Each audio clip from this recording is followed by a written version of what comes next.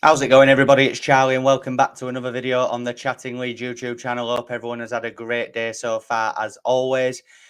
Just before we get into tonight's video, guys, make sure that you are all smashing that like button. It really does help get the video out there to more people. Please subscribe to the channel if you are brand new as well, and help me reach 3,000 subscribers as soon as possible. Hit that notification bell, and of course, get all of your thoughts and opinions into the comment section down below. It's time for your predicted 11.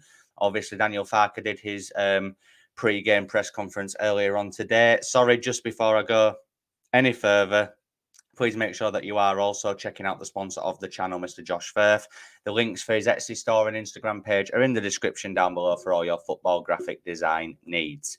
So yeah, as I was saying, Daniel Farke did his pre-Coventry press conference earlier on this afternoon, where he was obviously sharing team news ahead of this Saturday's fixture in Coventry. And there was some big updates. He was questioned about a lot of things, and it was interesting to see his responses. So obviously, team news-wise, Jamie Shackleton looks set to be out for 2 weeks with an abductor, or adductor, however you say it, injury, which, no disrespect to Jamie Shackleton, but he's not a key player, is he? So I wasn't too bothered to see that. I can't lie to you. The main one that I was waiting to hear about was, of course, GRUEV. And Daniel Farke did share an update on him.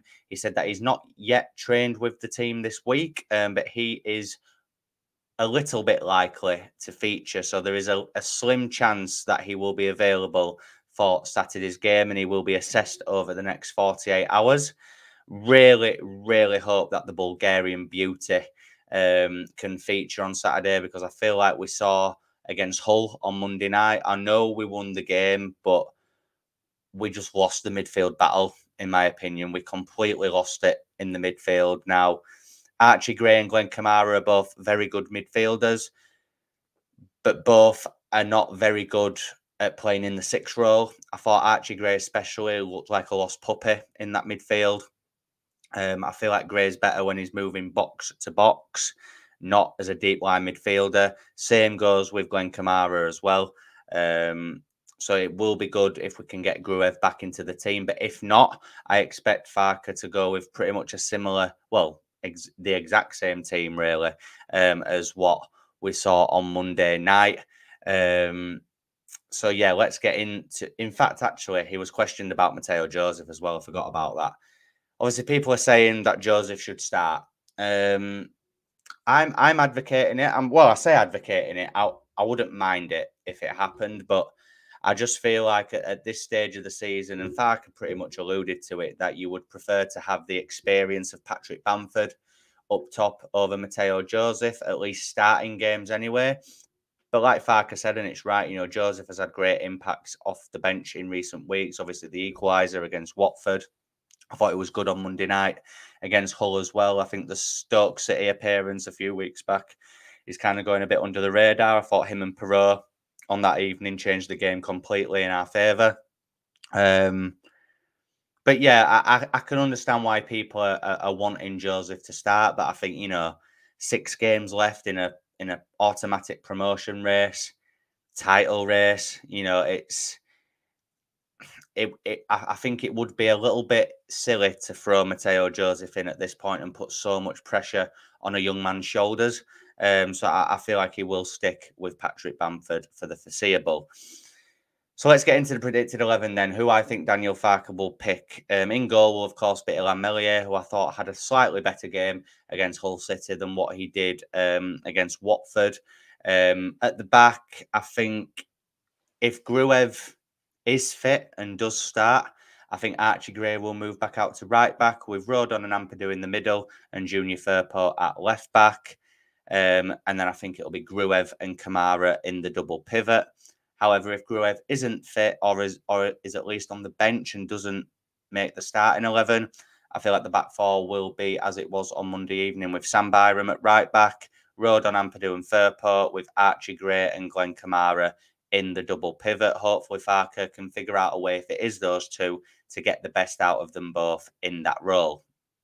In front of the double pivot, I think it will obviously be the same, with Dan James on the right, Jorginho Rutter in the 10, and Crescencio Somerville out on the left.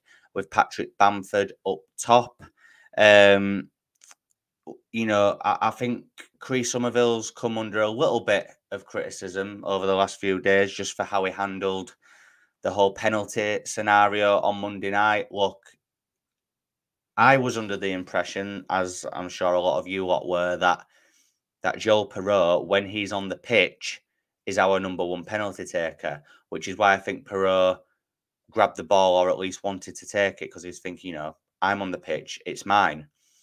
But apparently it's come out that obviously Farke instructed Somerville to take it because Perreault hadn't been on the pitch long, which I kind of get, but then it kind of disregards the whole thing that I said earlier on in the season about, you know, that it's Perreault that takes the penalties when he's on the pitch. I think Bamford is an absolute no. He could be in the form of his life and he'd still miss a penalty. So yeah, I get if Perreault's not on the pitch, then it's Somerville. Although Somerville has missed one, hasn't he? He missed that penalty against Cardiff that afternoon, which didn't end up affecting the game, but he has missed one. So yeah, I can understand why there was a bit of confusion from Perreault's part. But at the end of the day, Somerville did step up and he scored the penalty. You know, if he'd have missed it, then it'd have been a totally different story. But I don't think there's any real need to deep it more than that. It is what it is. He took it, he scored it. Let's move on. So yeah, you know, hopefully Creed can have a better game because I did feel like other than the last sort of 10-15 minutes the other night, I thought he was quiet in the game. You know, he's arguably our best player, arguably the best player in the league. You know, so if we can get him into better form over the next 6 games, you know, this game on Saturday, obviously, I will be doing my match preview for it tomorrow night, where I'll be going in more detail about how I think the game will go. But just briefly, you know, I do think this game on Saturday is the toughest out of the remaining games we've got left.